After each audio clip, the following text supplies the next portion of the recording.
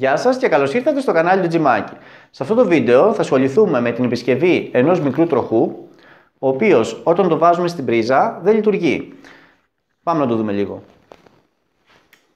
Το έχουμε βάλει στην πρίζα, πατάμε το διακόπτη του για να πάρει μπροστά και παρατηρούμε ότι ο τροχός δεν λειτουργεί. Σε τέτοιες περιπτώσεις συνήθως κοιτάζουμε τα καρβουνάκια που έχει εσωτερικά, μήπως έχουν τελειώσει. Κοιτάζουμε το καλώδιο τροφοδοσίας του, μήπως είναι κομμένο σε κάποιο σημείο και το ρεύμα δεν έχει συνέχεια. Κοιτάζουμε το διακόπτη του, μήπως είναι χαλασμένος ή προβληματικός. Και σε σπάνιες περιπτώσεις μπορεί να έχει κοπεί κάποιο καλώδιο από την περιέλιξη μέσα. Όλα αυτά όμως βέβαια δεν μπορούμε να τα γνωρίζουμε εάν δεν το ανοίξουμε. Πάμε να τα ανοίξουμε λοιπόν και να δούμε τι μπορεί να φταίει στο συγκεκριμένο. Στο σημείο αυτό παρατηρούμε μια παλιά σύνδεση του καλωδίου, το λαμβάνουμε υπόψη μας αυτό και εικάζουμε ότι πιθανόν το πρόβλημά μας μπορεί να είναι αυτό. Χρησιμοποιούμε ένα σταυροκατσάβιδο και ξεβιδώνουμε αυτήν εδώ τη βίδα που σας δείχνω.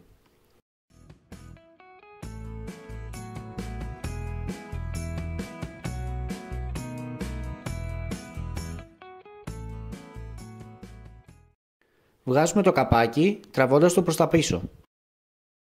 Παρατηρούμε ότι το καλώδιο περνάει από αυτό το σημείο και καταλήγει στις δύο βίδες που βλέπετε.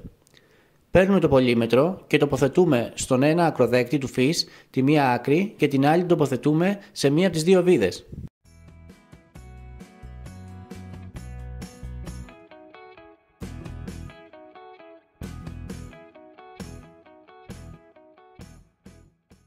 Στο σημείο αυτό βλέπουμε ότι υπάρχει συνέχεια μεταξύ του ενός ακροδέκτη του φύς και της δεξιάς βίδας.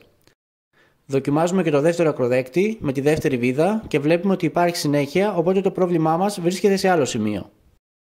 Στη συνέχεια κοιτάζουμε τα καρβουνάκια εάν έχουν τελειώσει. Ξεβιδώνουμε τη βίδα που βλέπετε και ελέγχουμε το καρβουνάκι.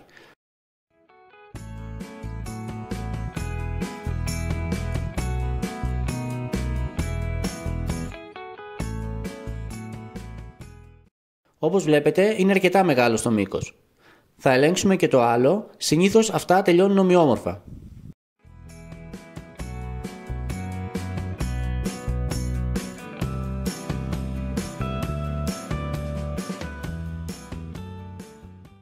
Όπως βλέπουμε το πρόβλημα δεν ήταν ούτε τα καρβουνάκια.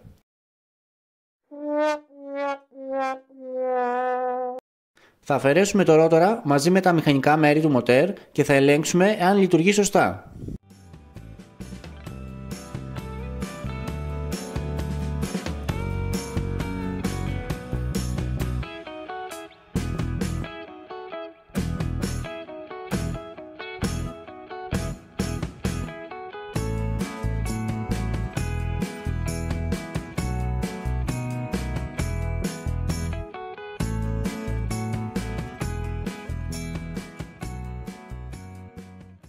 Κοιτάζουμε το διακόπτη εσωτερικά μηχανικά, μήπως έχει κάποιο πρόβλημα.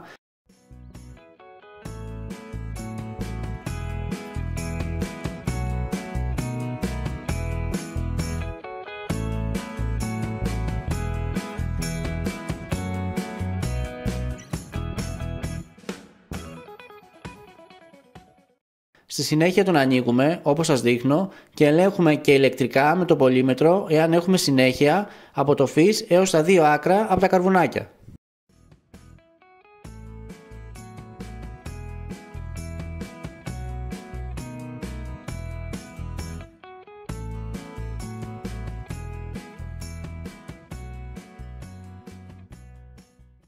Στο ένα άκρο από το φύς, όπως βλέπετε, έχουμε συνέχεια.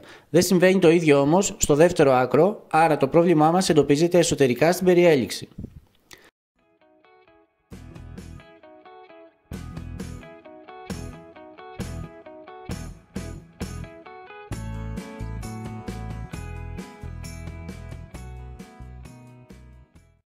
Για να εντοπίσουμε τη βλάβη, θα ξεβιδώσουμε αυτές τις δύο βίδες.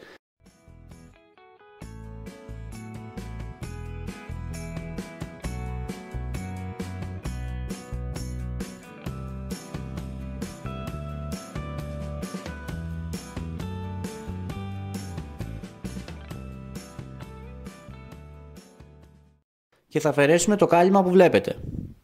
Στη συνέχεια, για να αφαιρέσουμε την περιέλιξη, βγάζουμε με προσοχή τα καλώδια από τις υποδοχές τους και τραβάμε προς τα πίσω την περιέλιξη.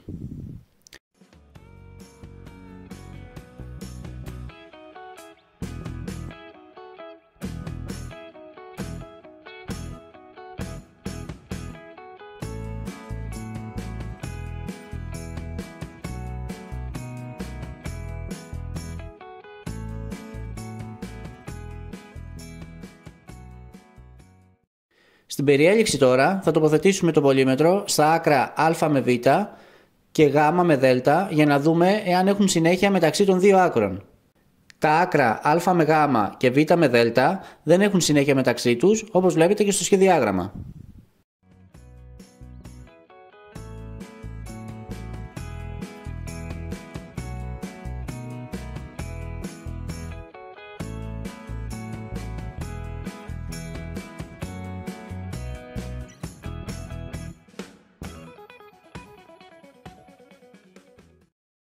Εντοπίσαμε ότι το πρόβλημα βρίσκεται σε αυτήν την πλευρά.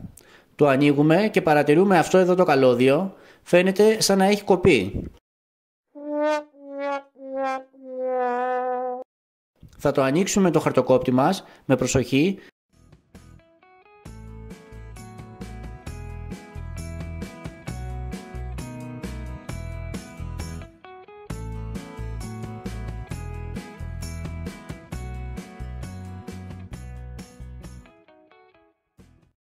Ξύνουμε ελαφρά το καλώδιο και επιβεβαιώνουμε με το πολύμετρο ότι υπάρχει συνέχεια μεταξύ των καλωδίων.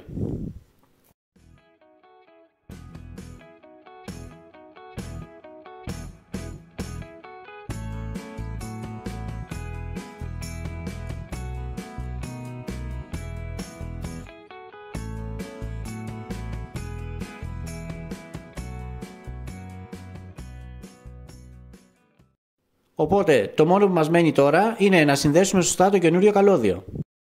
Τοποθετούμε τους ακροδέκτες και βάζουμε θερμοσυστελόμενο μακαρόνι για μόνωση.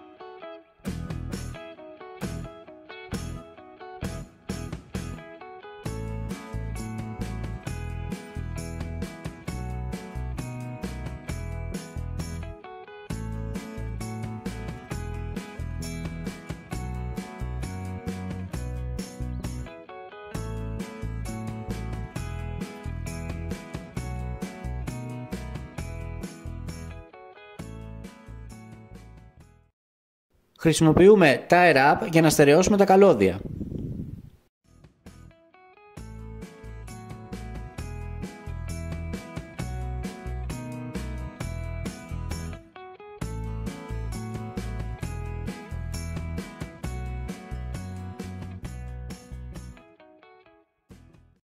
Τοποθετούμε την περιέλιξη στη θέση της με προσοχή να μην τραυματίσουμε τα καλώδια.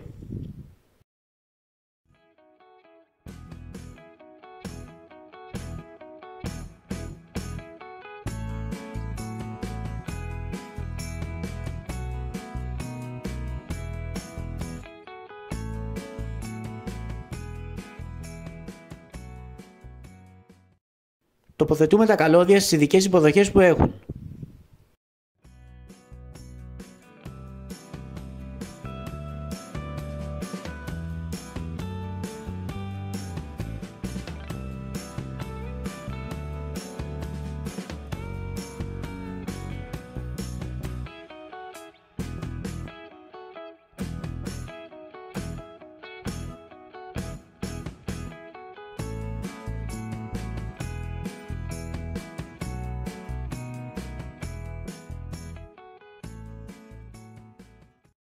Το λάστιχο που βλέπετε είναι η βάση του ρολεμάν του ρότορα. Τοποθετούμε τη βάση που βλέπετε και βιδώνουμε τις βίδες.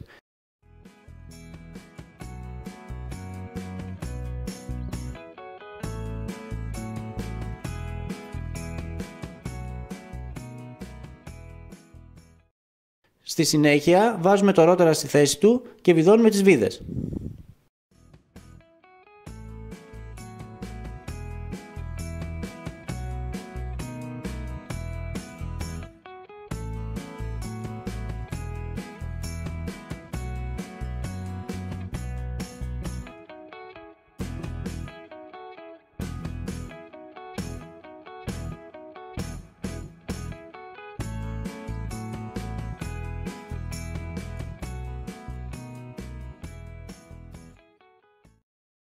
Συνδέουμε τα καρβουνάκια και τα βιδώνουμε στη θέση τους.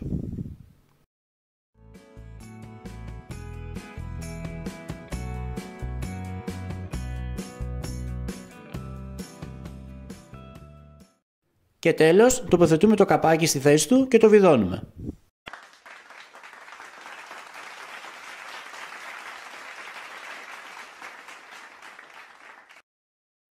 Πάμε να δούμε τώρα εάν λειτουργεί. Έχουμε τοποθετήσει το καλώδιό μας στην πρίζα, την ενεργοποιούμε και πατώντας το διακόπτη